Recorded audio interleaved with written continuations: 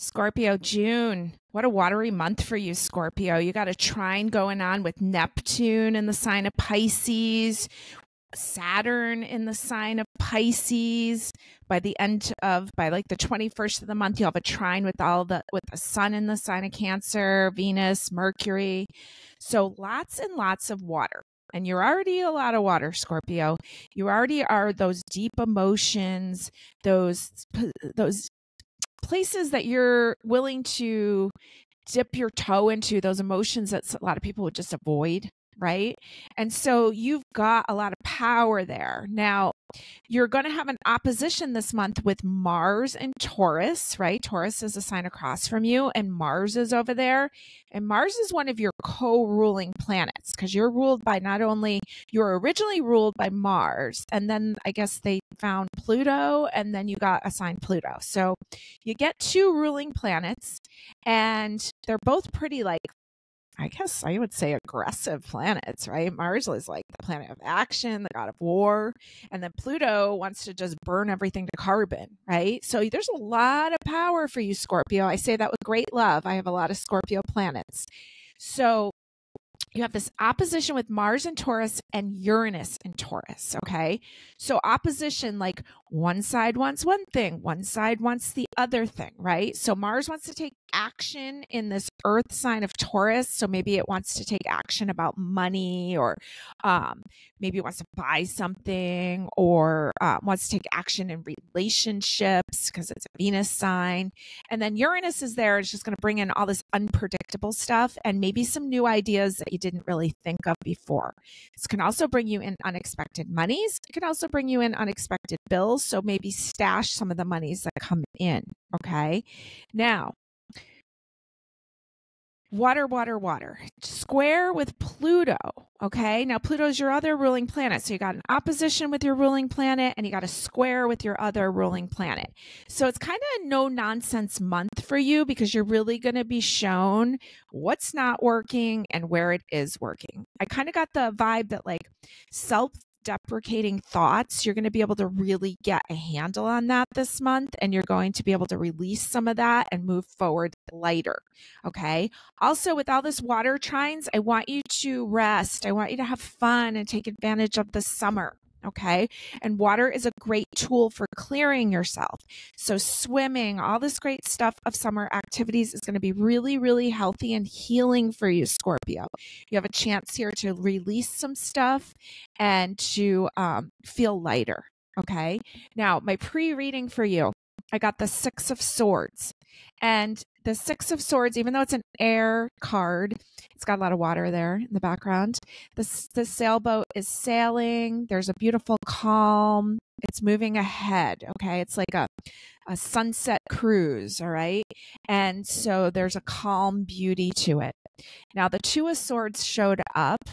And that's where I was kind of getting the vibe about thoughts, that you're really going to be able to see and feel those, and you're going to be able to release them. All this water around, release those feelings into that water. Let it go. Let it flow away from you, okay? Because Scorpio, you're really hard on yourself in general. So this is a chance to lighten up a little. Here's the Eight of Cups here, and the Eight of Cups is walking away from something. Interesting that there's an eclipse happening in the background there. And we were coming out of those eclipses. We had so many since Halloween of last year. So there's opportunity to step away from some old patterns and habits, okay? And you're really ready, Scorpio.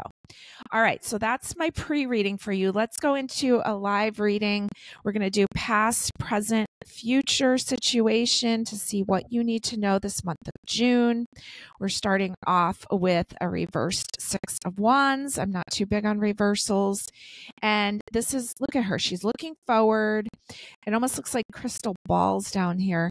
She's excited about the future, okay? Excited about forward movement. Second six that showed up. Now, this is your present situation. You've got the wheel. Look at that.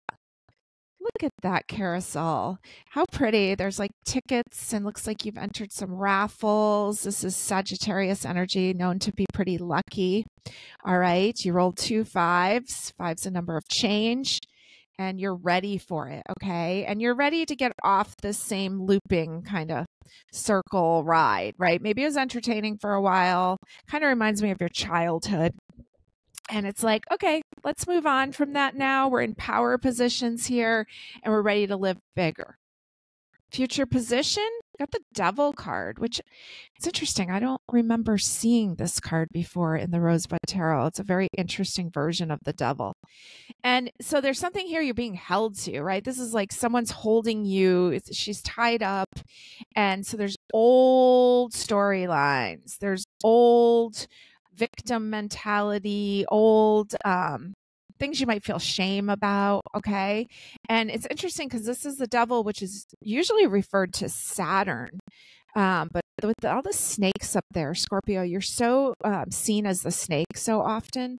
So it's showing me that you may have some old memories that come back, or times that you felt taken advantage of, or interesting that it's two women. So it could be reflecting, we have a lot of Venus energy right now. There's something deeply healing right now about your relationship with women, and where you've been taken advantage of, really. And ready to move forward from that, transform that out of shame and into power. Okay, there's a lot of power for you this month. All right, let's go week by week. And we have 4 weeks here. Let's see what you need to know this June. Week 1, 4 of Wands, celebration.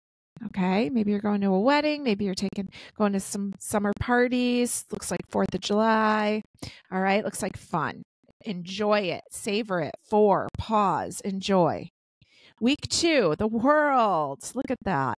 Taking a break. She's on vacation. All right, make sure to enjoy the summer. If you live up here in New England like I do, it's pretty short and we want to take advantage of it. Okay, the World's a card of completion, closure, being seen, being acknowledged, being awarded, and a fresh cycle kind of coming in. Okay, great cards. Week 3, 2 of Cups. Look how nice. They're having some wine on the beach. Beautiful. And so it's a relationship number, and it looks really beautiful. End of the month, we have the Page of Pentacles. He's flipping a coin. He's got a map. He's deciding which way to go. And it's sitting over this Devil card. I think you have an opportunity to go forward or back. Okay.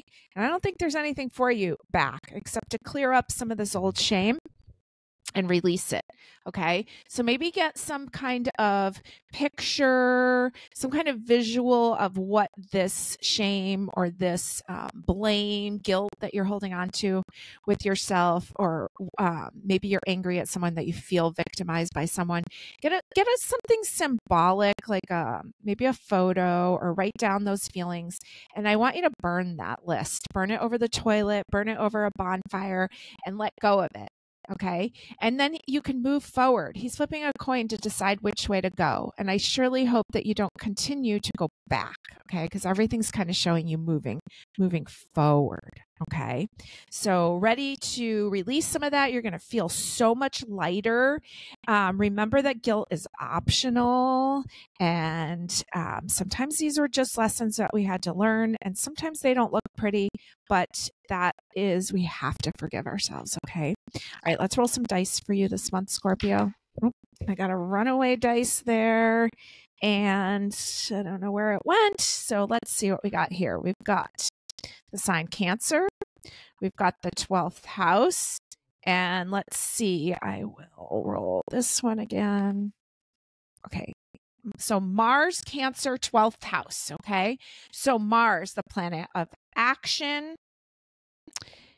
Cancer, the watery sign, in the 12th house. Okay. So there's taking action on nurturing yourself, taking action on retreating back, taking action on breaking this cycle, this karmic cycle.